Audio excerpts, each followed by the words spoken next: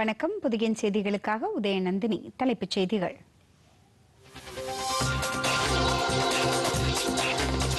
முதலீட்டுக்கு உகந்த நாடாக இந்தியாவை உலகம் கருதுகிறது. கர்நாடக உலக முதலீட்டாளர்கள் மாநாட்டை தொடங்கி வைத்த பிரதமர் நரேந்திர மோடி பெருமிதம்.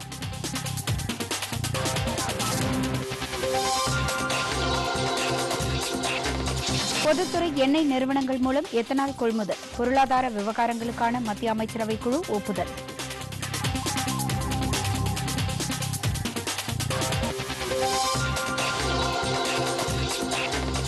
பிரதமரின் மக்கள் மருந்தகங்களில் மருந்து விற்பனை 100 மடங்குக்கு மேல் அதிகரிப்பு.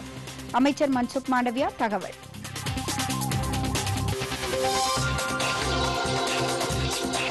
முதலமைச்சர் மு க ஸ்டாலினை அவரது இல்லத்தில் சந்தித்தார் மேற்கு வங்க முதலமைச்சர் மம்தா பானர்ஜி.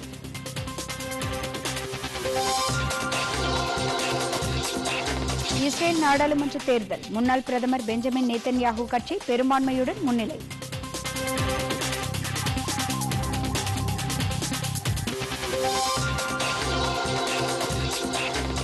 இருபது ஓவர் உலகக்கோப்பை கிரிக்கெட் போட்டி, பங்களாதேஷை வீழ்த்தி அரையிறுதி வாய்ப்பை உறுதி செய்தது இந்தியா.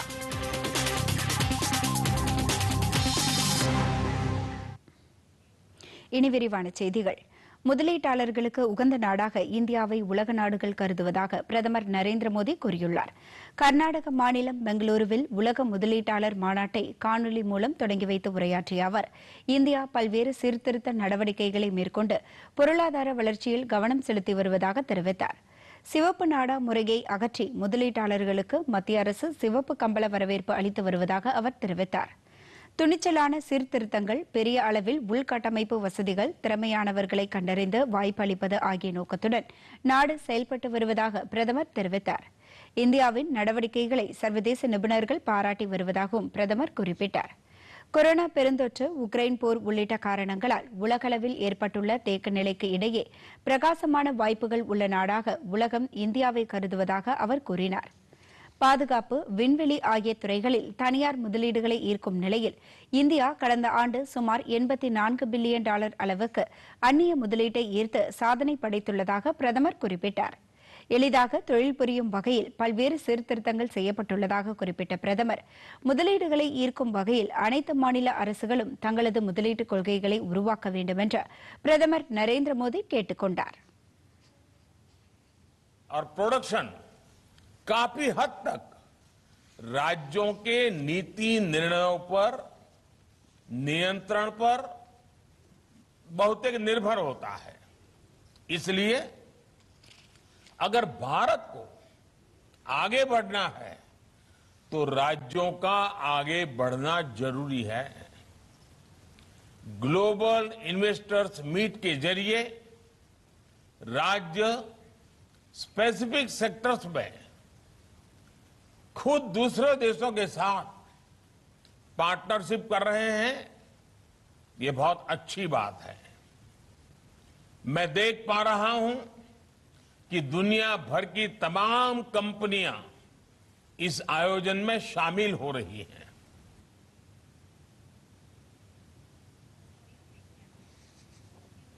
பொருளாதார ரீதியில் நலிந்த பிரிவினருக்கு வீடு வழங்கும் திட்டத்தின் கீழ் தில்லி பூமிஹீன் முகாமில் புதிதாக கட்டப்பட்டுள்ள 3024 அடுக்குமாடி குடியிருப்புகளை பிரதமர் நரேந்திர மோடி இன்று திறந்து வைத்தார். அனைவருக்கும் வீட்டு வசதி அளிக்கும் மத்திய அரசின் திட்டத்தின் கீழ் தில்லி மேம்பாட்டு ஆணையம் சார்பில் குடிசைகள் மறுவாழ்வு திட்டத்தின் கீழ் கால்காஜி பகுதியில் இந்த குடியிருப்புகள் கட்டப்பட்டுள்ளன. தில்லி விஞ்ஞான் பவனில் நடைபெற்ற நிகழ்ச்சியில் பிரதமர் நரேந்திர மோடி கலந்து கொண்டு பயனாளிகளிடம் வீட்டு சாவிகளை ஒப்படைத்தார். இந்த நிகழ்ச்சியில் உரையாற்றிய பிரதமர், தில்லியில் குடிசை பகுதிகள் வசித்த ஏராளமான மக்களுக்கு சொந்த வீடுகள் கிடைத்துள்ள இந்த நாள் ஒரு வரலாற்று சிறப்புமிக்க நாளாகும் என்று தெரிவித்தார். ஏழைகளுக்கு உறுதியான வீடுகளுக்கான சாவிகளை வழங்கியது மத்திய அரசின் சாதனை என்று அவர் கூறினார். और इसलिए ही आज देश सबका साथ, सबका विकास, सबका विश्वास और सबका प्रयास इस मंत्र पर चलकर सबके उत्थान के लिए प्रयास कर रहा है. साथियों, दशकों तक देश में जो व्यवस्था रही उसमें ये सोच बन गई थी कि गरीबी केवल गरीब की समस्या है, लेकिन आज देश में जो सरकार है वो गरीब की सरकार है, इसलिए वो गरीब को अपने हाल पर नहीं छोड़ सकती। 2 நாள் பயணமாக நாகாலாந்து சென்றுள்ள குடியரசுத் தலைவர் திரௌபதி முர்முவுக்கு சிறப்பான வரவேற்பு அளிக்கப்பட்டது. கொஹிமாவில் உள்ள கலாச்சார மையத்தில் நடந்த அணிவகுப்பு மரியாதையை குடியரசுத் தலைவர் ஏற்றுக்கொண்டார். இந்த நிகழ்ச்சியில் நாகாலாந்து மாநிலத்தின் பல்வேறு திட்டங்களுக்கு காணொலி மூலம் அவர் அடிக்கல் நாட்டினார்.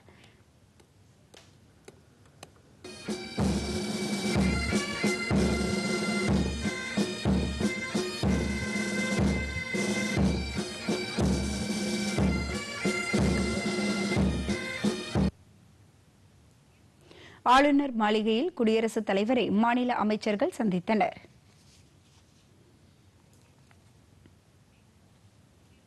அக்டோபர் மாதம் தொடங்கி அடுத்த ஆண்டு மார்ச் மாதம் வரையிலான ரபி பருவத்தில் விவசாயிகளுக்கு குறைந்த விலையில் உரம் கிடைக்கும் வகையில் பாஸ்பேட் மற்றும் பொட்டாஷ் உரங்களுக்கு ஊட்டச்சத்து அடிப்படையிலான மானியம் வழங்க மத்திய அமைச்சரவை ஒப்புதல் அளித்துள்ளது.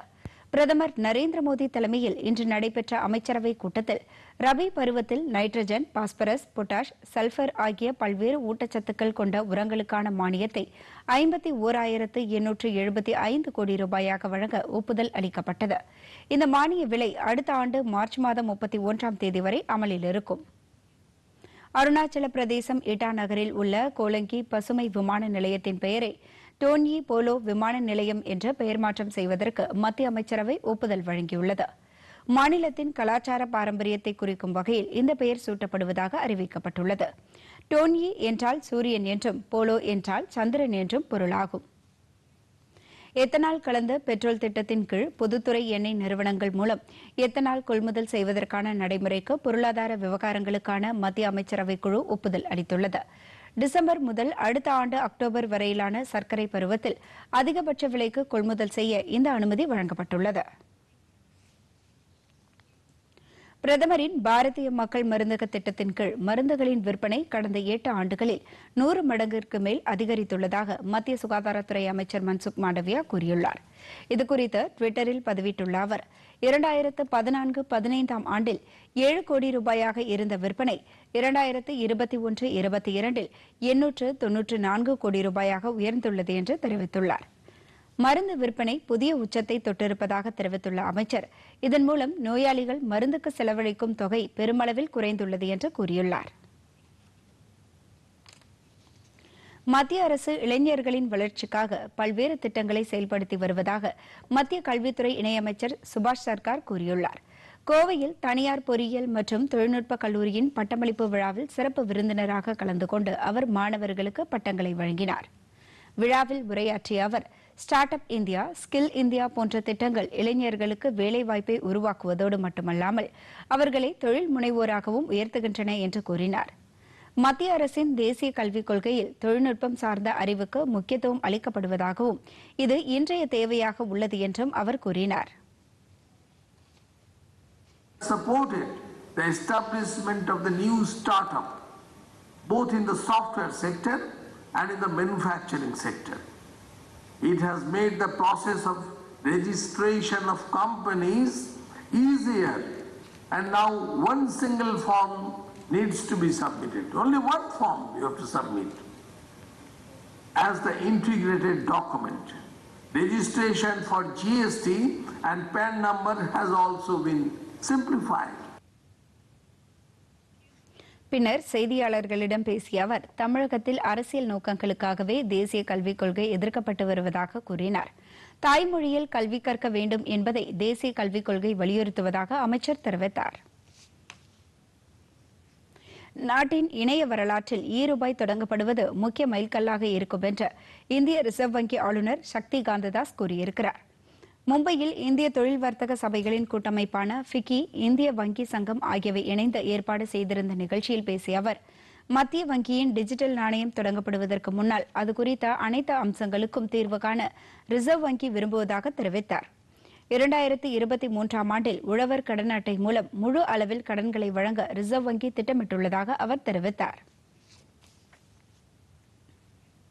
மகாராஷ்டிரா, பீகார், ஹரியானா, தெலுங்கானா, உத்தரப்பிரதேசம், ஒடிஷா ஆகிய 6 மாநிலங்களைச் சேர்ந்த 7 சட்டப்பேரவை தொகுதிகளில் நாளை வாக்குப்பதிவு நடைபெறவுள்ளது. மகாராஷ்டிராவில் அந்தேரி கிழக்கு, பீகாரில் மொஹாமா, கோபால்கஞ்ச், ஹரியானாவில் அதம்பூர், தெலுங்கானாவில் முனுகோடே, உத்தரப்பிரதேசத்தில் கோலா கோக்ரநாத், ஒடிஷாவில் தாம்நகர் ஆகிய தொகுதிகளில் இந்த இடைத்தேர்தல் நடைபெறுகிறது. காலை 7 மணிக்கு தொடங்கும் வாக்குப்பதிவு மாலை 4 மணி வரை நடைபெறும். இந்த தொகுதிகளில் பதிவாகும் வாக்குகள் வரும் 6ஆம் தேதி எண்ணப்படும். சிறிய இடைவேளைக்கு பிறகு செய்திகள் தொடரும். ஆயுஷ்மான் பாரத் டிஜிட்டல் மிஷன், சுகாதார சேவைகள் உயரப் பறக்க ஒரு டிஜிட்டல் சிறகு. இந்த ஆயுஷ்மான் பாரத் டிஜிட்டல் மிஷன் திட்டத்தால் கிடைக்கும் வசதிகள் என்னவென்று பார்த்தோமேயானால், முதலாவதாக உடல் நலம் பற்றிய ஆவணங்கள் எங்கேயும் எப்போதும் நமக்கு டிஜிட்டல் மூலமாக கிடைக்கும். மருத்துவமனைகள் மற்றும் மருத்துவர்கள் பற்றிய விவரங்களை எளிதில் அறியலாம். அவர்களிடமிருந்து சேவைகளை எளிதில் பெறலாம்.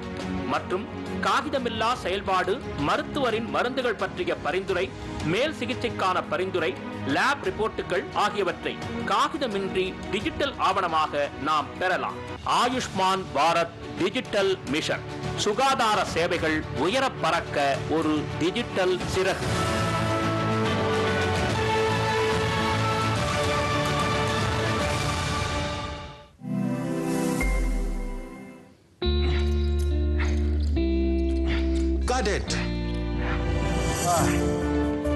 யோசிங்க, உங்க அசல் வாழ்க்கையில இந்த நிலைமை வந்தா எவ்வளவு கஷ்டமா இருக்கும்.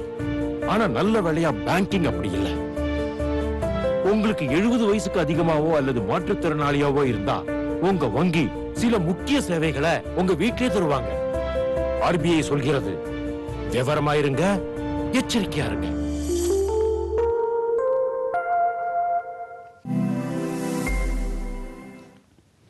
முதலமைச்சர் மு.க. ஸ்டாலினை அவரது இல்லத்தில் மேற்குவங்க முதலமைச்சர் மம்தா பானர்ஜி இன்று சந்தித்தார். மேற்குவங்க ஆளுநராக பொறுப்பு வகிக்கும் இல கணேசனின் இல்ல விழாவில் பங்கேற்க சென்னை வந்த மம்தா பானர்ஜி ஆழ்வார்பேட்டையில் உள்ள முதலமைச்சர் இல்லத்திற்கு சென்றார். அவரை பொன்னாடை அணிவித்து முதலமைச்சர் ஸ்டாலின் வரவேற்றார். இந்த சந்திப்பின் போது அமைச்சர் துரைமுருகன், நாடாளுமன்ற உறுப்பினர்கள் TR பாலு, கனிமொழி மற்றும் ஸ்டாலின் குடும்பத்தினர் உடனிருந்தனர்.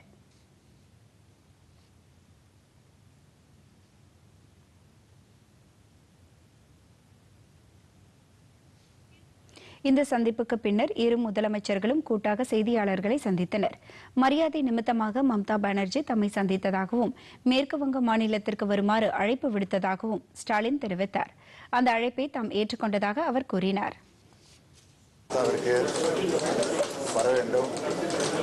விருந்தினராக வர வேண்டும் என்று அழைப்பு கொடுத்திருக்கிறார்கள். அந்த அழைப்பை நானும் ஏற்றுக்கொண்டிருக்கிறேன்.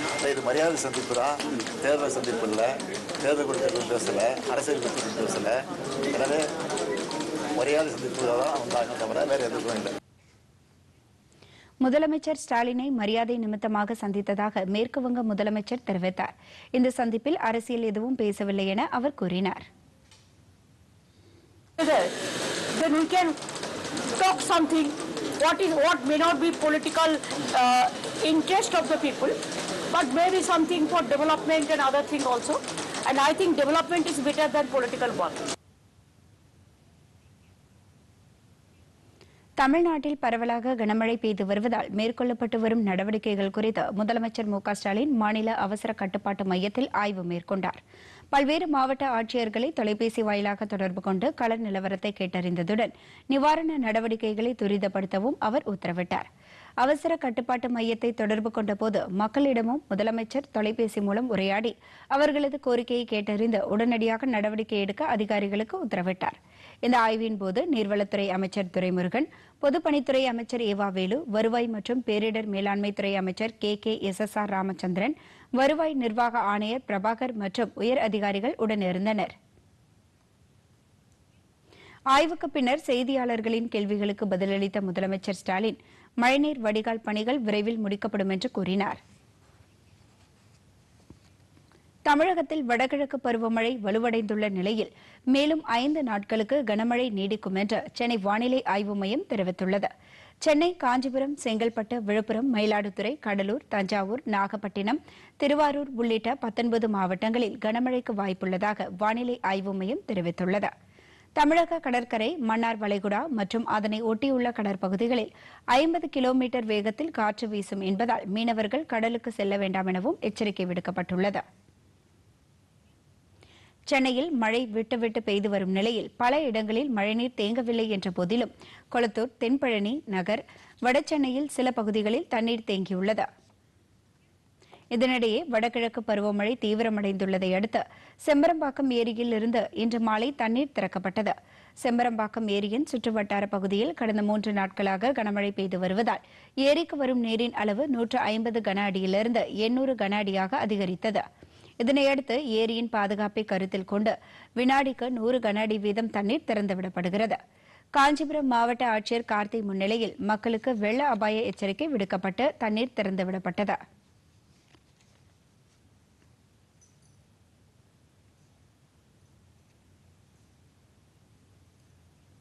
தொடர் மழை காரணமாக புழல் நீர்த்தேக்கத்திற்கு நீர்வரத்து அதிகரித்திருப்பதால் மாலை 3 மணி அளவில் வினாடிக்கு 100 கன அடி வீதம் தண்ணீர் திறக்கப்பட்டது.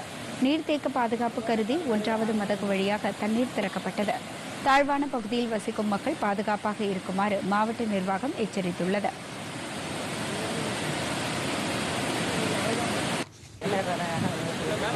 சென்னையில் மழைநீர் அகற்றும் பணிக்கு 536 மின் மோட்டார்கள் தயார் நிலையில் வைக்கப்பட்டுள்ளதாக நகராட்சி நிர்வாகத்துறை அமைச்சர் KN நேரு தெரிவித்துள்ளார்.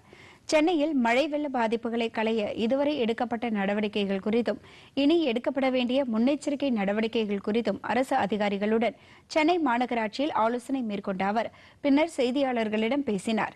சென்னையில் 3 சுரங்கப் பாதைகளை தவிர அனைத்து சுரங்கப் பாதைகளிலும் போக்குவரத்து சீராக உள்ளதாக அவர் கூறினார். மழையால் பாதிக்கப்பட்டவர்களை தங்க வைக்க முகாம்கள் அமைக்கப்பட்டுள்ளதாகவும் அவர்களுக்கு இந்து அறநிலையத்துறை சார்பில் உணவு வழங்கப்பட்டு வருவதாகவும் அமைச்சர் தெரிவித்தார். 536 மோட்டார் ரெடியா இருக்கு. அதுல 186 மோட்டார் மட்டும் தான் பயன்ல உள்ளது. ஏன்னா வேற இடத்துல தண்ணி இல்ல. 186 மோட்டார் பயன்ல உள்ளது. இப்போது தேங்கி இருக்கிற தண்ணீரை கொளத்தூர் பகுதி, புளியந்தோப்பு பகுதி மெயின் ரோட்லாம் ஒண்ணும் இல்ல. இந்த உள்பக்கத்தில் இருக்கிற தண்ணீரை எடுப்பதற்கு மோட்டார்கள் பொருத்தப்பட்டு அந்த நீரை இறக்கக்கூடிய ஏற்பாடுகள் செய்யப்பட்டு விட்டது. மாநகராட்சியின் சார்பாக 16 சுரங்க பாதைகள் பராமரிக்கப்படுகிறது. 3 சுரங்க பாதைகள் மட்டும்தான் தண்ணி, பாக்கி எல்லாம் போக்குவரத்து நடைபெற்றுக் கொண்டிருக்கிறது. இந்த ஆலோசனைக் கூட்டத்தில் அமைச்சர்கள் சேகர் பாபு, மா சுப்பிரமணியன், சென்னை மாநகராட்சி மேயர் பிரியா, ஆணையர் ககன்தீப் சிங் பேடி ஆகியோர் கலந்து கொண்டனர். தமிழகத்தின் விரைவான வளர்ச்சிக்கு உரிய நேரத்தில் பசுமை விமான நிலையம் அமைக்கும் முயற்சி குறித்த நிகழ்ச்சியில் மாநில தொழில் மற்றும் வர்த்தகத்துறை அமைச்சர் தங்கம் தென்னரசு கலந்து கொண்டார். சென்னையில் தமிழ்நாடு தொழில் வளர்ச்சி நிறுவனமும் சென்னை தொழில் மற்றும் வர்த்தக சபையும் இணைந்து ஏற்பாடு செய்திருந்த இதுகுறித்த நிகழ்ச்சியில் கலந்து கொண்டு அவர் உரையாற்றினார். பரந்தூரில் புதிய விமான நிலையம் அமைக்கப்படுவது காலத்தின் கட்டாயம் என்றும் அந்த விமான நிலையம் அமைந்தால் தொழில் வளர்ச்சி பெருகும் என்றும் அமைச்சர் தெரிவித்தார். தமிழ்நாட்டுக்கு இந்த விமான நிலையம் மட்டும் வரல.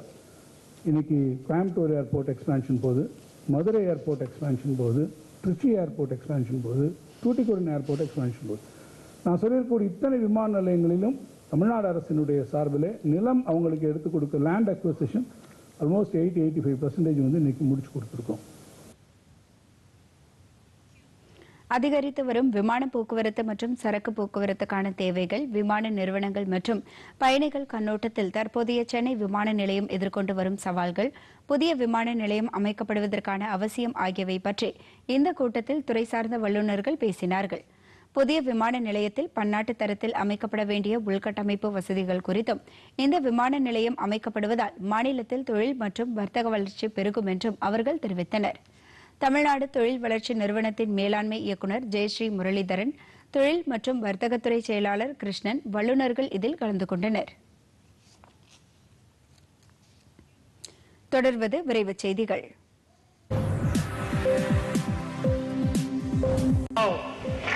TRTO உருவாக்கியுள்ள அணு ஆயுதங்களை தாக்கி செல்லும் ஏவுகணைகளை இடைமறித்து தாக்கி அழிக்கும் வல்லமை கொண்ட ஏவுகணை இன்று வெற்றிகரமாக சோதிக்கப்பட்டது.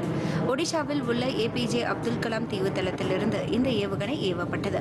வளிமண்டலத்திற்கு உள்ளேயும் வெளியேயும் நமது பகுதியில் அத்துமீறி நுழையும் ஏவுகணைகளையும் பகைவர்களின் விமானங்களையும் தாக்கக்கூடிய வகையில் இந்த ஏவுகணை வடிவமைக்கப்பட்டுள்ளது. ஏவுகணை வெற்றிகரமாக சோதிக்கப்பட்டதை பாதுகாப்புத்துறை அமைச்சர் ராஜ்நாத் சிங் வாழ்த்தியுள்ளதுடன் TRTO அதிகாரிகளுக்கு பாராட்டு தெரிவித்துள்ளார். உதகமண்டலம் கொடைக்கானலில் பிளாஸ்டிக் பாட்டில்களை திரும்பப் பெறும் மையங்களை உடனடியாக அமைக்க வேண்டும் என்று சென்னை உயர்நீதிமன்றம் உத்தரவிட்டுள்ளது. வன பாதுகாப்பு தொடர்பான வழக்குகளை விசாரித்த நீதிபதிகள் சதீஷ்குமார், பரத சக்கரவர்த்தி ஆகியோரை கொண்ட அமர்வு பிளாஸ்டிக் பாட்டில்களை சேகரிக்க மையங்களை அமைப்பதுடன் அதுகுறித்த அறிக்கை தாக்கல் செய்யப்பட வேண்டும் என்று நீலகிரி மற்றும் திண்டுக்கல் மாவட்ட ஆட்சியர்களுக்கு உத்தரவிட்டுள்ளனர். மையங்கள் அமைப்பதற்கான நடைமுறைகள் 15 நாட்களில் முடிக்கப்படும் என அரசு தரப்பில் தெரிவிக்கப்பட்டது. தமிழகத்தில் பெய்து வரும் வடகிழக்கு பருவமழையை அடுத்து மேற்கொள்ளப்பட வேண்டிய தொடர் நடவடிக்கைகள் குறித்த சிறப்பு ஆய்வுக் கூட்டம் தமிழ்நாடு மின்சார வாரிய தலைமை அலுவலகத்தில் நடைபெற்றது. மின்சாரத்துறை அமைச்சர் செந்தில் பாலாஜி தலைமையில் நடைபெற்ற கூட்டத்தில் மின் உற்பத்தி மற்றும் பகிர்மான கழக தலைவர் ராஜேஷ் லக்கானி மற்றும் உயர் அதிகாரிகள் கலந்து கொண்டனர். பின்னர் செய்தியாளர்களிடம் பேசிய அமைச்சர் செந்தில் பாலாஜி, வடகிழக்கு பருவமழையை எதிர்கொள்ள தேவையான மின் உபகரணங்கள் கையிருப்பில் வைக்கப்பட்டுள்ளதாக தெரிவித்தார். 2022-23 ஆண்டு தமிழ்நாடு இளநிலை கால்நடை மருத்துவ படிப்புகள் மற்றும் தொழில்நுட்ப படிப்புகளுக்கான ஆன்லைன் கவுன்சிலிங் குறித்த அறிவிப்பு பல்கலைக்கழக இணையதளத்தில் இந்த வாரத்தில் வெளியிடப்படும் என பல்கலைக்கழக துணைவேந்தர் KN செல்வகுமார் தெரிவித்துள்ளார். நாமக்கல் கால்நடை மருத்துவக் கல்லூரி மற்றும் ஆராய்ச்சி நிலையத்தில் 3 நாள் சர்வதேச கருத்தரங்கை தொடங்கி வைத்த அவர் இதனை தெரிவித்தார். இந்த கருத்தரங்கில் கால்நடை துறையில் கால்நடைகளுக்கு வழங்கப்படும் சிகிச்சை முறைகள், எதிர்கால நோய் தடுப்பு நடவடிக்கைகள் குறித்து விரிவாக எடுத்துக் கூறப்பட்டதுடன் கால்நடைகளின் வாழ்வாதாரத்தை மேம்படுத்துவதற்கு அரசின் ஆராய்ச்சி அமைப்புகள் மேற்கொண்டு வரும் ஆராய்ச்சி மற்றும் நடவடிக்கைகள் குறித்தும் விளக்கமாக எடுத்துக் கூறப்பட்டது. மேலும் இத்துறையில் சிறந்த முறையில் ஆராய்ச்சி மற்றும் சேவையாற்றிய மருத்துவர்கள் மற்றும் விஞ்ஞானிகளுக்கு பரிசுகளும் வழங்கப்பட்டது. இந்த நிகழ்ச்சியில் பண்டிட் தீன்தயாள் உபாத்யாயா கால்நடை மருத்துவ அறிவியல் பல்கலைக்கழக துணைவேந்தர் டாக்டர் AK ஸ்ரீவஸ்தவா கலந்து கொண்டனர். மத்திய அரசின் தகவல் ஒலிபரப்பு அமைச்சகத்தின் கீழ் இயங்கும் மத்திய மக்கள் தொடர்பகம் சார்பில் அறியப்படாத சுதந்திர போராட்ட வீரர்கள் மற்றும் மக்கள் நலத்திட்டங்கள் பற்றிய 3 நாள் புகைப்பட கண்காட்சி விருதுநகர் KVS மேல்நிலைப் பள்ளியில் இன்று தொடங்கியது. பத்திரிகை தகவல் அலுவலக கூடுதல் தலைமை இயக்குநர் அண்ணாதுரை தலைமையில் நடைபெற்ற நிகழ்ச்சியில் தென்மண்டல மத்திய மக்கள் தொடர்பக இயக்குநர் காமராஜ், விருதுநகர் மாவட்ட ஆட்சியர் மேகநாத ரெட்டி ஆகியோர் கலந்து கொண்டனர். மாவட்ட ஆட்சியர் புகைப்பட கண்காட்சியை தொடங்கி வைத்து உரையாற்றினார்.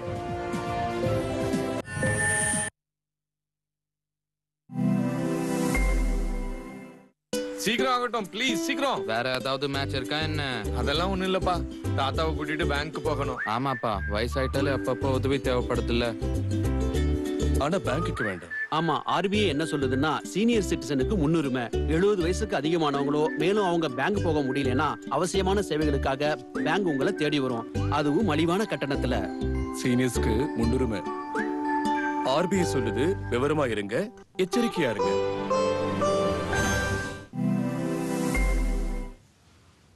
தொடர்வது உலக செய்திகள்.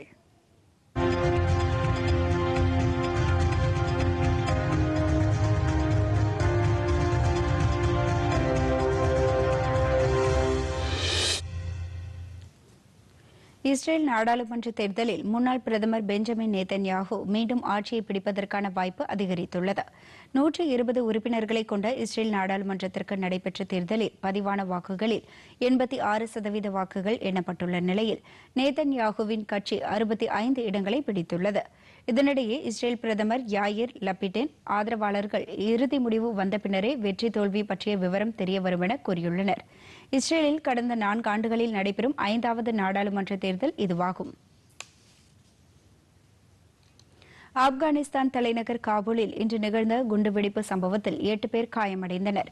கிராமப்புற மறுவாழ்வு அமைச்சகத்தை சேர்ந்த ஊழியர்களை குறிவைத்து நடத்தப்பட்ட குண்டுவெடிப்பு தாக்குதலில் இந்த பாதிப்பு ஏற்பட்டது. காலை நேரத்தில் மக்கள் நெருக்கம் அதிகமாக இருந்த நிலையில் இந்த சம்பவம் நிகழ்ந்துள்ளது. இதுகுறித்து விசாரணை நடைபெற்று வரும் நிலையில் யாரும் இந்த சம்பவத்திற்கு பொறுப்பேற்கவில்லை. இந்தியா பிரிட்டன் இடையே சூரிய சக்தி, பசுமை பொருளாதாரம், ஃபின்டெக் போன்ற துறைகளில் ஒத்துழைப்பை வலுப்படுத்துவது குறித்து விவாதிப்பதற்கான அனைத்து கட்சி நாடாளுமன்ற குழுக்களின் தொடக்க கூட்டம் இன்று லண்டனில் நடைபெற்றது. பிரிட்டன் வர்த்தக அமைச்சர் கிரெக் ஹான்ஸ், சர்வதேச வர்த்தகத்துறை அமைச்சர் நிக் தாமஸ் சைமன்ஸ், தொழிலாளர் கட்சி நாடாளுமன்ற உறுப்பினர் பெல்ஸ், பிரிட்டனுக்கான இந்திய தூதர் விக்ரம் துரைசாமி ஆகியோர் இந்த கூட்டத்தில் கலந்து கொண்டனர். இருதரப்பு வர்த்தகத்தை அதிகரிக்க தடையற்ற வர்த்தக ஒப்பந்தத்திற்கான முறையான பேச்சுவார்த்தைகளை தொடங்க இரு நாடுகளும் ஒப்புக்கொண்டுள்ளன. வடகொரியாவின் ஏவுகணை சோதனைகளுக்கு பதிலடி கொடுக்கும் வகையில் விமானத்திலிருந்து தரையை நோக்கி தென்கொரியா 3 ஏவுகணைகளை ஏவியுள்ளது. வடகொரிய ஏவுகணை விழுந்த இடத்திற்கு இணையான வடக்கு எல்லைப் பகுதியில் இந்த ஏவுகணைகள் கடலில் ஏவப்பட்டதாக தென்கொரியாவின் ராணுவ அறிக்கை தெரிவித்துள்ளது. இனி வருவது விளையாட்டுச் செய்திகள்.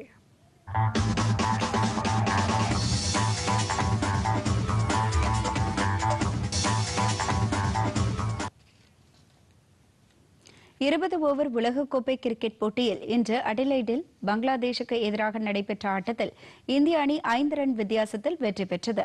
டாஸ் வென்ற பங்களாதேஷ் பந்து வீச தீர்மானித்தது. அதன்படி முதலில் விளையாடிய இந்திய அணி நிர்ணயிக்கப்பட்ட 20 ஓவரில் 6 விக்கெட் இழப்பிற்கு 184 ரன் எடுத்தது. அதிகபட்சமாக விராட் கோலி 64 ரன் குவித்து ஆட்டமிழக்காமல் இருந்தார். லோகேஷ் ராகுல் 50 ரன் எடுத்தார். சூரியகுமார் யாதவ் 16 பந்துகளில் 30 ரன் எடுத்து ஆட்டமிழந்தார். பின்னர் விளையாடிய பங்களாதேஷ் அணி 7 ஓவரில் விக்கெட் இழப்பின்றி 66 ரன் எடுத்திருந்தபோது மழை குறுக்கிட்டது. இதனையடுத்து டக்வர்த் லூயிஸ் முறைப்படி பங்களாதேஷுக்கு 16 ஓவரில் 151 ரன் என்ற இலக்கு நிர்ணயிக்கப்பட்டது.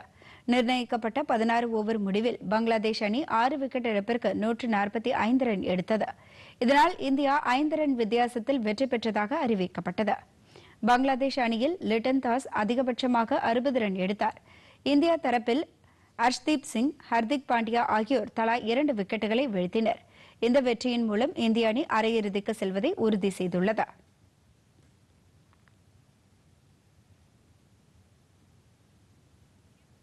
முன்னதாக அடிலைடில் நடைபெற்ற முதல் ஆட்டத்தில் நெதர்லாந்து அணி ஜிம்பாப்வேயை தோற்கடித்தது. இந்த ஆட்டத்தில் முதலில் விளையாடிய ஜிம்பாப்வே அணி 117 ரன்னுக்கு ஆட்டமிழந்தது.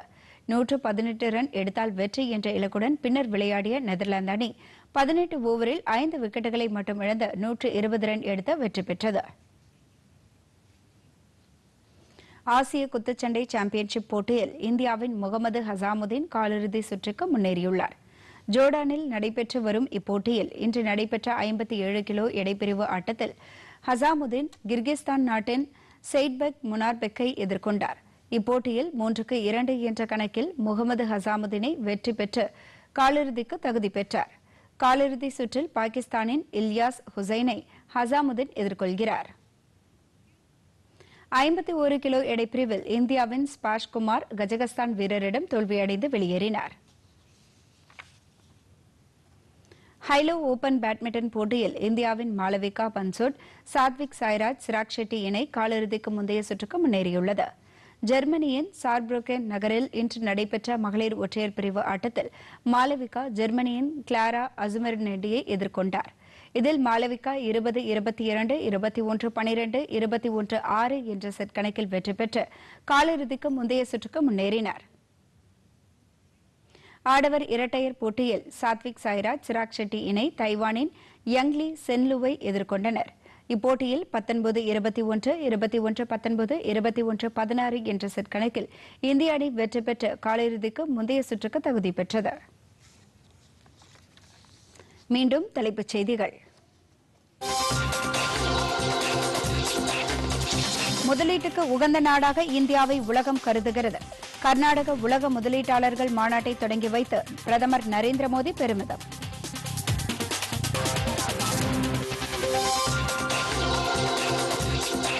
பொதுத்துறை எண்ணெய் நிறுவனங்கள் மூலம் எத்தனால் கொள்முதல், பொருளாதார விவகாரங்களுக்கான மத்திய அமைச்சரவை குழு ஒப்புதல்.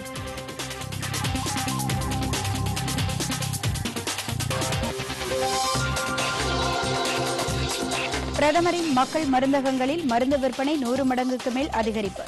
அமைச்சர் மன்சுக் மாண்டவியா தகவல்.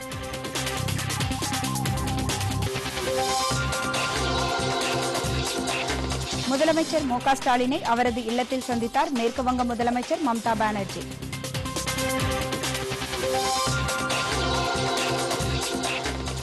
இஸ்ரேல் நாடாளுமன்ற தேர்தல், முன்னாள் பிரதமர் பெஞ்சமின் நேத்தன்யாகு கட்சி பெரும்பான்மையுடன் முன்னிலை.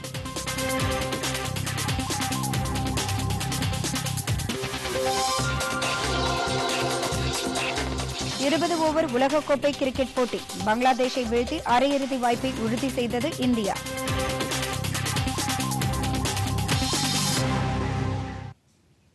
இத்துடன் இந்த செய்தி அறிக்கை நிறைவு பெறுகிறது. மீண்டும் செய்திகள் நாளை காலை 8 மணிக்கு. வணக்கம்.